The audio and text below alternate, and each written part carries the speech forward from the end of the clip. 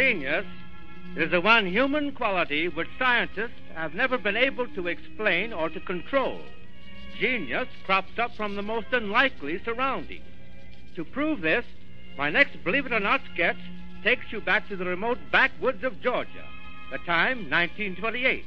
As our scene opens, Willis Dysart, a motherless boy of 5, has just awakened and come into the kitchen to greet his father. What are you up so early for, Daddy? Been up for hours, son. Been working on that deal old man Smith put over at the tobacco auction. Daddy, I had a dream last night. Oh, you did? A dream about Mother. I went up to heaven and I saw her. Now, boy, your mother's been up in heaven 3 months. But, Daddy, she talked to me in my dream.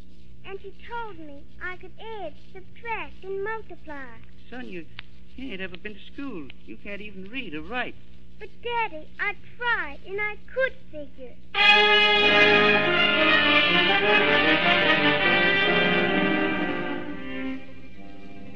And a miracle happened. That 5-year-old boy, Willis Dysart, suddenly became a mathematical wizard. And tonight, I have him here in the studio as my guest. He is now 15 years old, and this is the first time that he's ever been outside of his hometown in Georgia. He has had less than 2 years of schooling.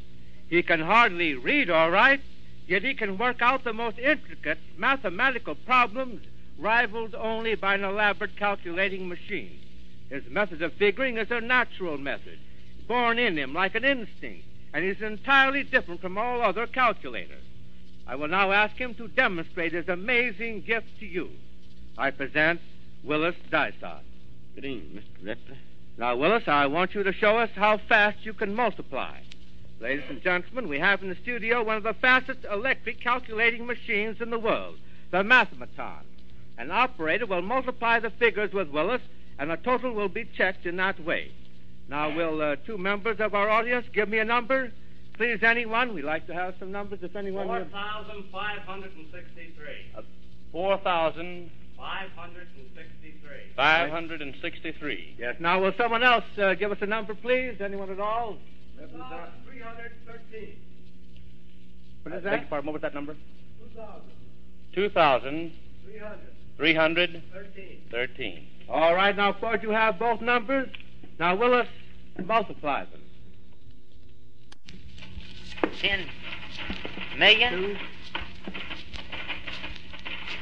554,219. All right. Now, I'll check with the electrical calculating machine. Mr. Operator, what is your total, please? 10,554,219. That's absolutely correct.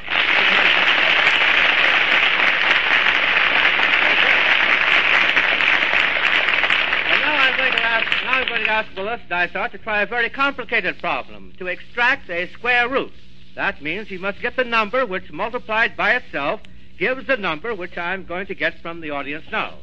I hope. Now, may I have the number, someone? 158,404. Will you repeat that, please?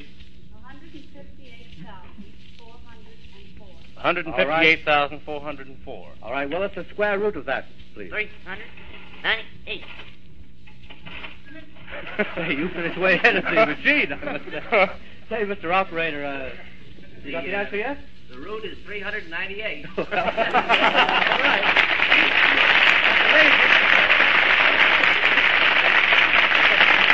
That's fine, Willis. That's very good. Now, for the final and most difficult test of them all. To solve this one, Willis must make 4 distinct and extremely difficult mental operations. I will ask one of our audience to give us his birth date.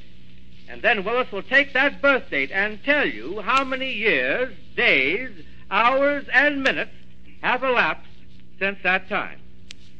Now, will someone please... August 9th, 1903. What's that? August 9th. August 9th, August. 1903. 3. 1903. All right. Now, Willis, will you please tell us how many years?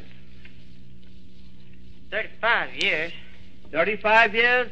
How many days? 12,749. How many hours have elapsed since that time? $305,976. Now tell us how many minutes have passed since this gentleman was born. 18,357,680. And one more. Tell us, what day of the week, on what day of the week was he born? Sunday. Sunday, is that correct? Correct. Sunday, that's correct.